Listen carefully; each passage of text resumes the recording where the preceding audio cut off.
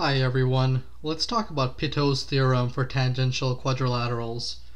We're going to need a certain property of tangents to a circle.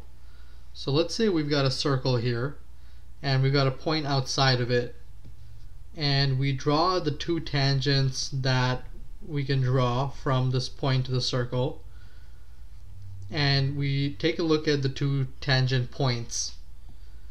What it holds is that the two tangent segments have the same length, and this is a property that's true in general for tangents to a circle. So we're going to be using this fact to prove Pitot's theorem. For Pitot's theorem, let's say we've got a circle and we then draw a quadrilateral that is tangent. Each of its sides is tangent to some part of the circle.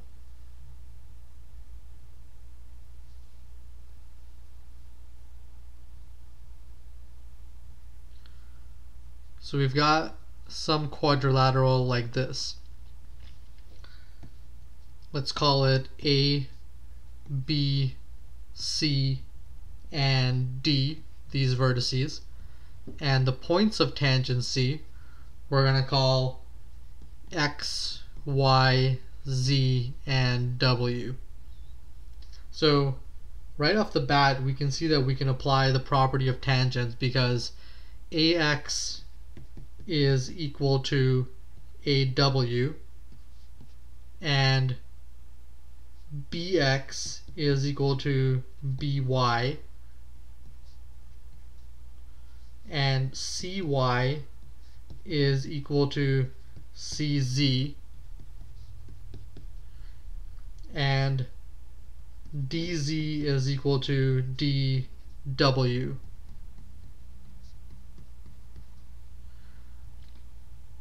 Now what we're going to do is that we're going to be combining these equations. So let's start with AB plus CD, and we can see that AB plus CD is equal to, if we break down AB we get AX plus BX, and if we break down CD we get CZ plus DZ. And now what we're going to do is we're going to switch. So we're going to replace AX with AW, and we're going to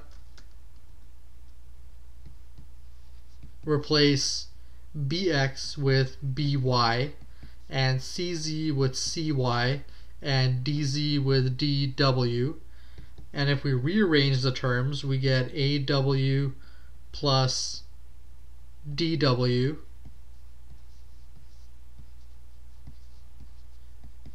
plus BY plus CY, and that is equal to AW plus DW. When we put it together we get AD, and BY and CY, when we put it together we get BC.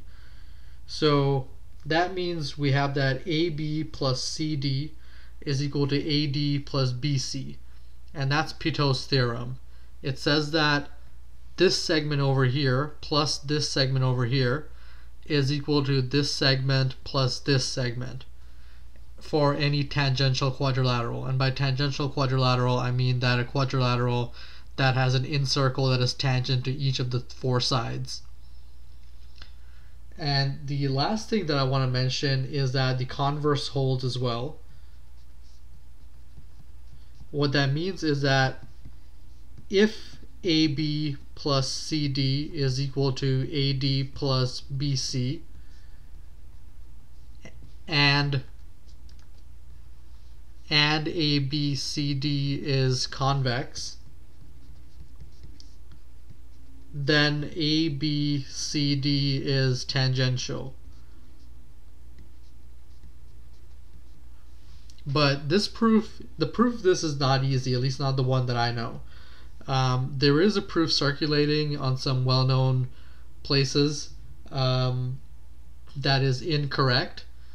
So be careful when you see a proof of the converse. but just know that the converse does hold. Thank you for watching, and I'll see you next time.